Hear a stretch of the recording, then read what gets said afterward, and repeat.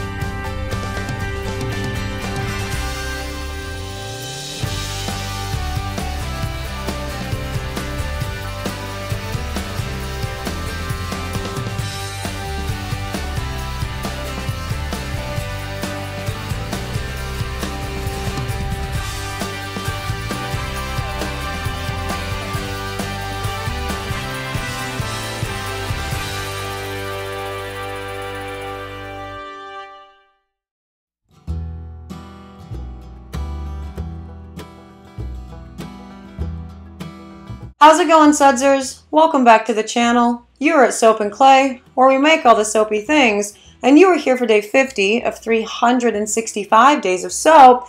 And yeah, today we're talking about emulsion.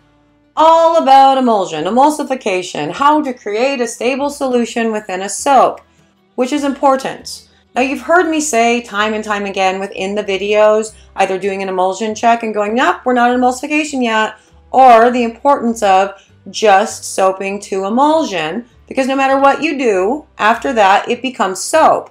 Now, emulsion is the point where the oils and the lye water have mixed together appropriately that has created a stable solution that's not going to separate. If it falls out of solution, you're in for all kinds of problems. And those are not problems that you really want to deal with in soaping. So we're going to talk more about emulsification and what that means, how to find it, and what happens also when you don't hit it, now. So let's go to the video and we can chit chat all about that there.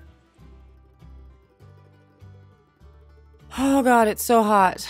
Okay, I am recording this on the hottest day I have ever experienced in the Pacific Northwest. Just as an FYI, in the face videos, I am wearing a shirt over my swimsuit and nothing else. Anyway, that's the point. Focus. We're talking about emulsification, and that ain't it. So you see how it's separating there on the stick?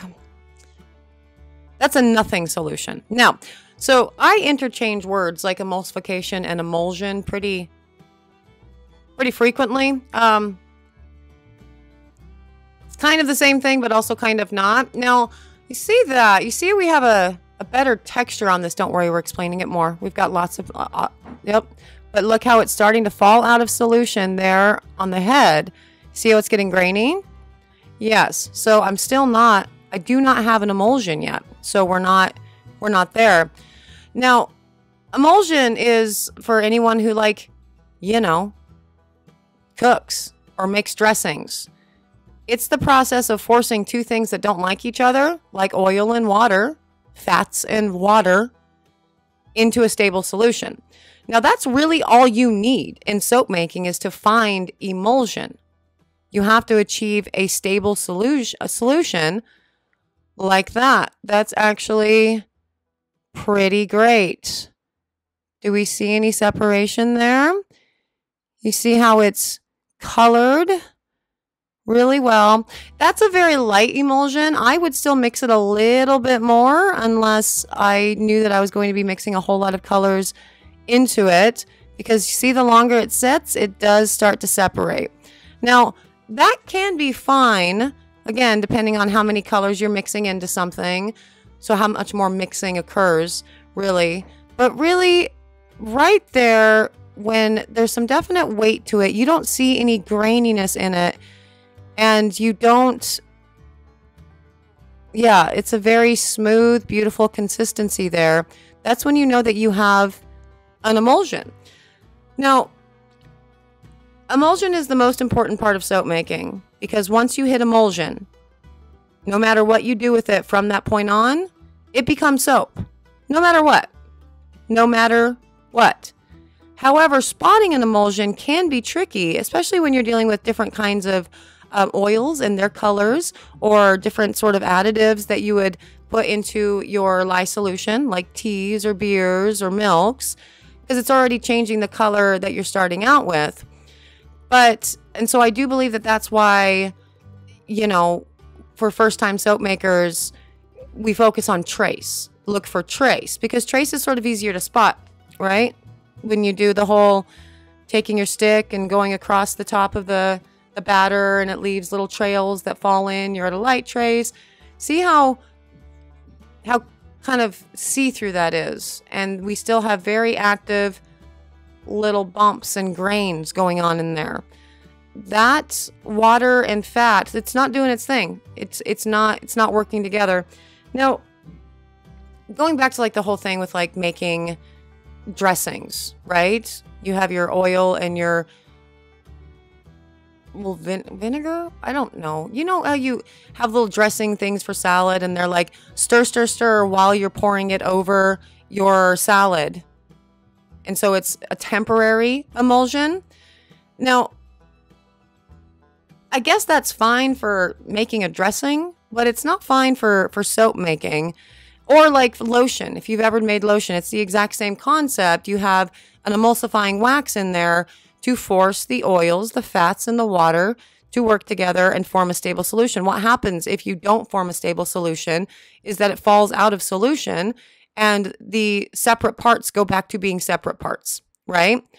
And so the water will end up seeping out of your bar. Your oil will. It's actually interesting. I've never poured a soap at not emulsion, and so now I want to do it just to show you, because that would be cool. Anyway, see how there's weight to it. Now, weirdly, with my stick blender, I can also hear when I'm at an emulsion. That's gorgeous. See that? So lovely. We have no separation at all. It's holding up on its own very nicely, not coming off of the stick at all. That is a beautiful emulsion. Now, for these purposes, I'm going to continue mixing a little bit, because I actually need this particular batch at I needed it trace, but that's also, you can start looking for trace too. So the basics, again, of emulsion are, it's forcing two things that don't like each other, like fats and water, to play nice and, become a stable solution. But where does the lye come in all of this? Let's talk about it. Okay, so another example of emulsion, and let's see if you guys can spot it throughout all of this, because, that'll be fun. But now, what lye is in soap is actually pretty cool. because lye acts as both the emulsifier, like an emulsifying wax, for example, but also as the catalyst for the chemical reaction called saponification, which is necessary for soap to become soap, right? But in the immediate, lye, because you are whisking it up and doing its thing, you're creating essentially a temporary emulsion just by nature of whisking. So if you were to whisk oil and water, just the two of them together, the fats and the water, as you have seen when making salad dressings, it looks like you have a nice solution, right? But then, of course, very quickly it falls out of solution once you stop mixing it. So lye acts as the emulsifier as well as the catalyst for the saponification to turn it into soap. Now, the difference between something like, you know, soap and lotion is that in this process, the emulsifier, the lye, is used up because of said chemical process, chemical reaction, saponification, right? So the emulsifier is used up. Whereas in lotion, if you're using an emulsifying wax, well, that's still in the lotion. That's required to stay in there forever in order to keep your lotion in a solution. But with lye, because again, we're working with actually turning fatty acid chains into essentially a salt, the lye is used up in the process. So it's kind of an interesting thing, lye and all of the jazz. Now, what trace do you think that is? Just for funsies. Lye is very interesting, you know, ingredient in soap making in that it serves a couple different purposes, which is fun. Now, this is what I was talking about before. This is actually a pet shampoo that has a lot of really dark oils as well as aloe vera for the liquid in the lye solution.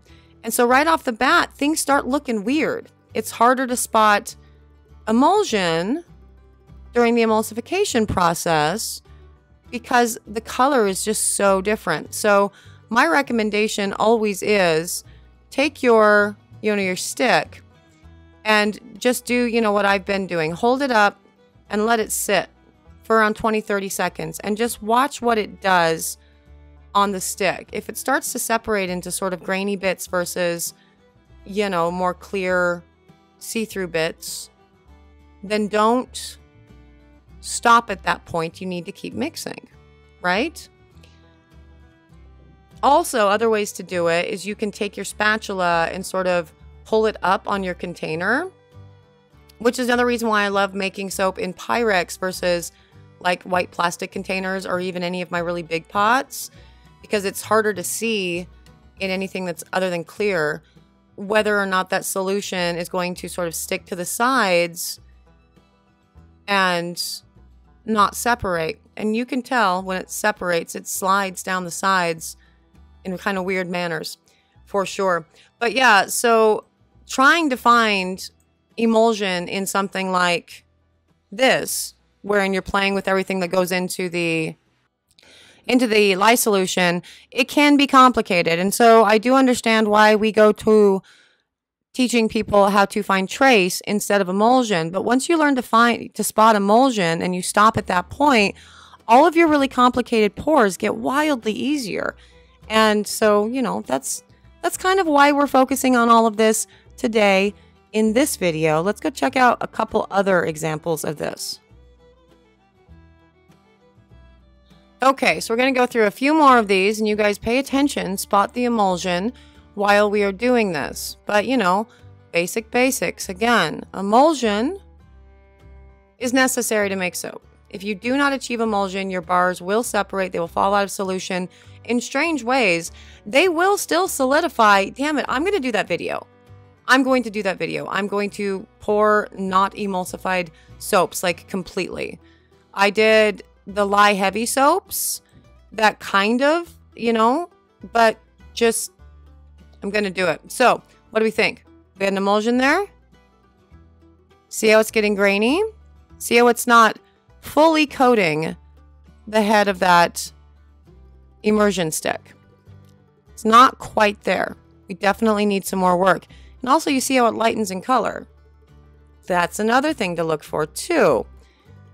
Now, what do we think? Super light emulsion? But it's there. No separation there. Love it. Let's check another one.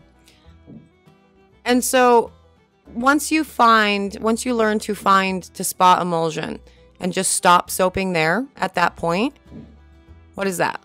Again, that's not even an unstable solution. That's literally just a nothing solution. Once you learn to spot that and just stop mixing at that point and go ahead and separate out your batch or color your batch or do whatever. Now see, looky there, it's getting a little bit, oh, but see, we have separation. Yeah, so take your stick out and examine the head. Oh God, every time, I swear to God, guys, I'm a child. Stop it. Yeah, so definitely inspect your tools. Just give it time. The 20 seconds that you take it out of the container and just observe it, trying to find your emulsion, it's not going to kill your recipe. It's not going to get over thick. It's not going, no. And so start doing that reasonably early on in your pouring, right? I would say about 20 seconds in, start pulling out your stick and checking it. Wow, so dirty. And there's a whole bunch of emulsified and emulsion soap examples. Made sense. Me and words are not so much today. Sorry. The kids screaming it's still in my head. I have a headache. It's a thing. Yes. Anyway, yes. So all things emulsion and emulsification. So if you learned something, I'm super glad you did. If you need to go rewatch it a couple times because I'm a fast talker, sorry. Slow me down. It's cool. You could do that too. But yeah, I am thinking after doing this emulsion thing that maybe we should do a trace video too and really show you all the different stages of trace and you know what that means. Again, I don't like really using the term trace, but since that's the common word in the soap making community to describe the different thicknesses of batter, it's going to be the easiest way to explain it to you. But then, you know, we can have some actual visuals about what all this looks like and kind of how much time you have to do stuff based on the levels of trace, because that's a whole last thing too. So if you're interested in that, let me know, is the point of that. Just drop the comment below. Yes, if you are interested in, you know, seeing that video and you're not subscribed and you're afraid you're going to lose me, because I'm very forgettable, hit that subscribe button. That would be excellent, for sure. We do all of these tests and deep dives and all the sciencey knowledge and all the stuff every day, as the name 365 Days of Soap might suggest, so you can come be a part of the Sudzer family. For those of you who are a part of the Sudzer family, hey, thank you. I appreciate you every day, and that will never stop being true. I do appreciate you for joining me for another round of 365 Days of Soap. I'm out of here for the day. I'm going to go be referee for another couple more hours until I can send them to bed. I will see you guys all again tomorrow for another round of non-headache soapy fun. Bye.